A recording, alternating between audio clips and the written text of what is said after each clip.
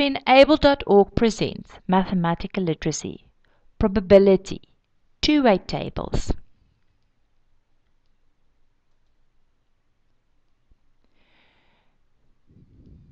To make a prediction of what the possible combinations of outcomes will be, we can draw a two-way table.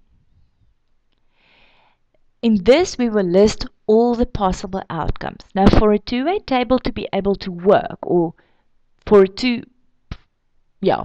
you to be able to use a two-way table, two things have to happen simultaneously. So you either have to throw two dice, or you have to flip a coin twice, or you have to draw two balls from a bag. So two things has to happen simultaneously or consecutively. So they have to happen at the same time or one after the other. And then you can draw a two-way table. Okay, so this is the first example. You throw two coins simultaneously. So you're throwing the two coins at the same time, or you're flipping them.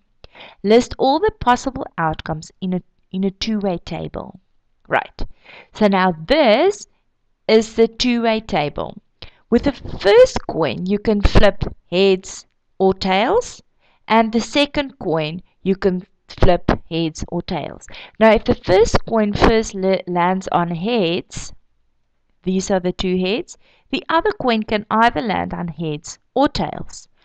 When the second coin lands on tails first, with the first coin lands on tails first, the second coin can either be heads or tails. So these are the outcomes. You can toss heads heads, heads tails, tails heads, or tails tails. So there are four different outcomes when you flip two coins simultaneously, or alternatively, you can say there are four different outcomes when you flip a coin twice. So four outcomes.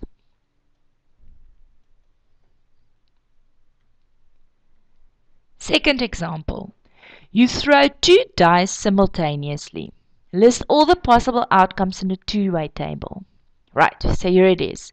The first die is listed from top to bottom, and the second die is listed from left to right. So with the first die, you can throw a 1, 2, 3, 4, 5, or 6. The second die, you can throw a 1, 2, 3, 4, 5, 6. So if the first die lands on a 1, the second die can land on a 1, a 2, a 3, a 4, a 5, or a 6.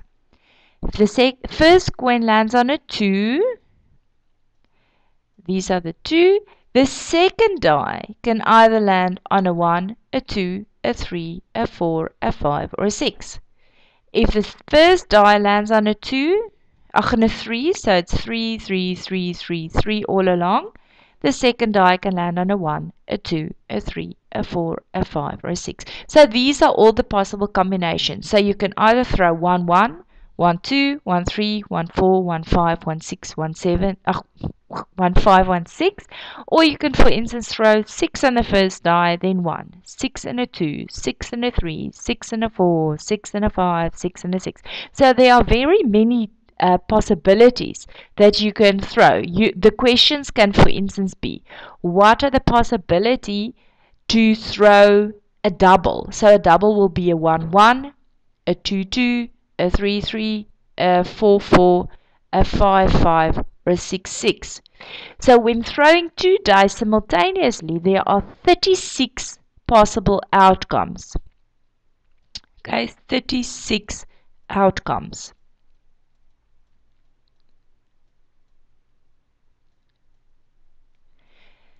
So the probability of throwing a double when you throwing two dice simultaneously is 1, 2, 3, 4, 5, 6. So the probability of throwing a double is 6 over 36. Now remember, when we write a fraction like this, we can simplify the fraction by dividing the top and the bottom by the same number. So 6 can go into both 6 and 36. So if we divide the top by 6, we get 1. If we divide the denominator, it's top is actually numerator. If we divide the denominator by 6, we get 6. So the probability of throwing a double when throwing 2 dice simultaneously is 1 out of 6. But a couple of more questions will follow soon. Use your two-way table from example 1 to determine the probability of throwing 2 heads when flipping a coin twice. Okay. This is the only time to get heads. Okay, so there are 4 possible outcomes when flipping a coin twice. So it's 1, 2, 3, 4. Let's number it. 1, 2, 3, 4. Okay, so there are 4 possible outcomes. Only one outcome gives 2 heads, which is this one. Hence, it is a 1 out of 4 chance to get 2 heads when flipping a coin twice. Or we can multiply the top by 25 and multiply the bottom by 25. Why do we use 25? Because if we want to write a fraction as a percentage, we need to get 100 below the line as a denominator. Because percent means out of 100. So that's why we want 25 out of 100, which is 25%. Alternatively, we can go 1 divided by 4 times 100. So we're first converting our fraction to a decimal. And a quarter, 1 out of 1 divided by 4 is 0.25. 0.25 times 100 gives us 25. So there is a 25% chance of getting 2 heads when flipping a coin twice.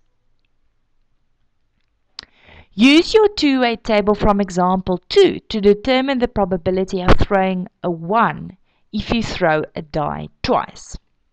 Right.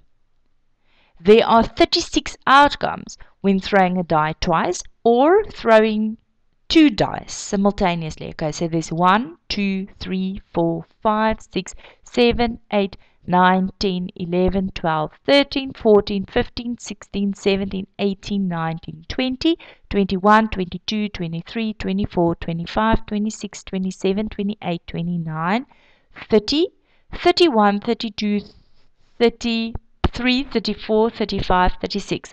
So there are indeed 36 different outcomes in throwing a dice simultaneously or throwing a die twice. Okay, there are 11 ones. So let's find the ones. 1. So there's one chance of throwing something with a 1, right? 1, 2, 3, 4, 5, 6 different opportunities to throw a 1 down this line. Okay, we have counted that. So now we're at 7, 8, 9, 10, 11. So there are 11 different opportunities to throw a 1 when throwing a die twice. Right, it means that there is a 11 out of 36 chance to throw a 1 at least once when throwing a die twice. Okay, as a percentage, this is the numerator divided by the denominator times 100, and that is 30.6%. So there is a 30.6% chance of throwing a 1 when throwing a die twice. Okay, I just want to do one more example.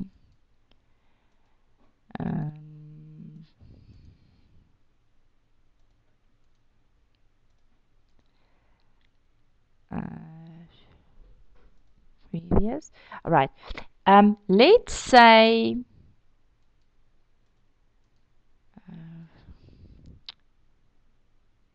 want this one. All right. Let's say the question is, what is the probability of throwing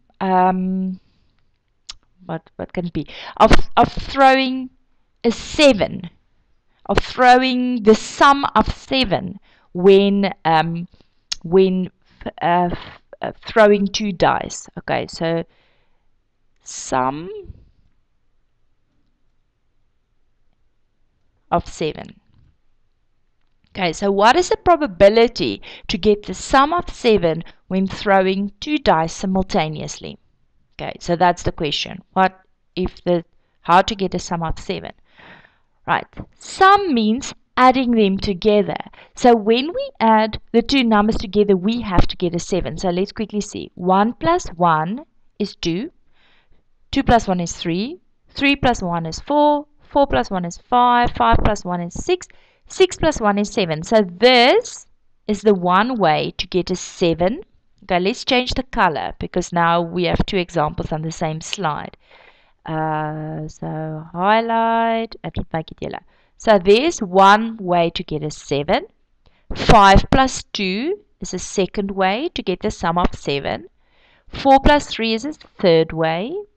3 plus 4 is a fourth way. 2 plus 5 is a fifth way. And a sixth way is 1 plus 6. Right, now there are no, except for 1, 2, 3, 4, 5, 6, except for these 6 ways, there are no other way to get the sum of 7 when we flipping throwing two dice simultaneously. So there is a 5 out of 36 chance to get there's a 5 out of 36 probability to get the sum of 7 when throwing 2 dice simultaneously. Right. Let's go to the last slide, and I thank you very much. I hope you enjoyed two-way tables.